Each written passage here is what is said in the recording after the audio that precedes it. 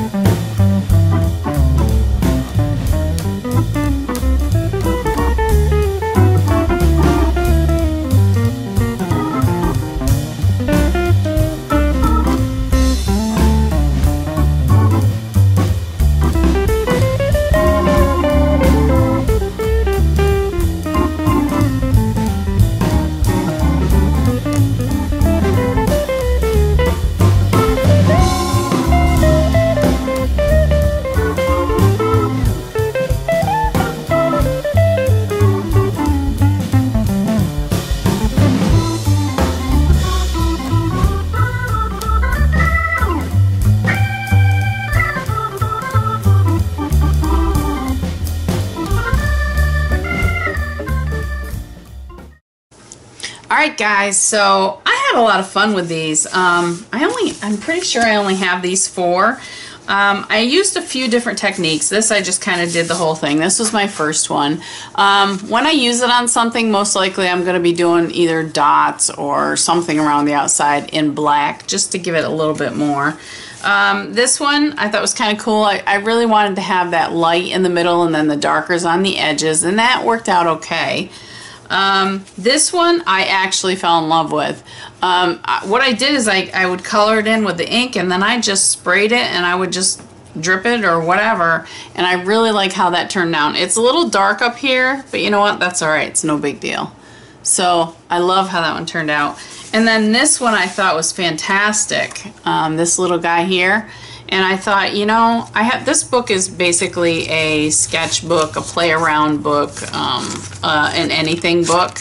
And I thought, you know, that would look really cool on there. So I just glued it on with Aleene's fabric glue. I don't know where I put it.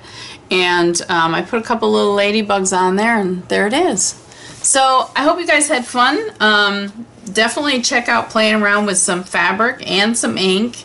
I think it would be really cool just to take this type of fabric, the muslin or whatever you call it, it's more like a canvas, and just work with inks on it. I think that would be a lot of fun, and then maybe stamp on it with certain inks, or I mean there's so many different ways you can do this, but I just had these in my drawer and I thought it's a great time to use them. Alright guys, hope you had fun. Don't forget to check out all the other design team members. I'm sure everybody's going to have a different interpretation on this month, as we always do. And don't forget to have fun. That's what life's all about. Happy creating, guys, and I'll talk to you next month. Bye!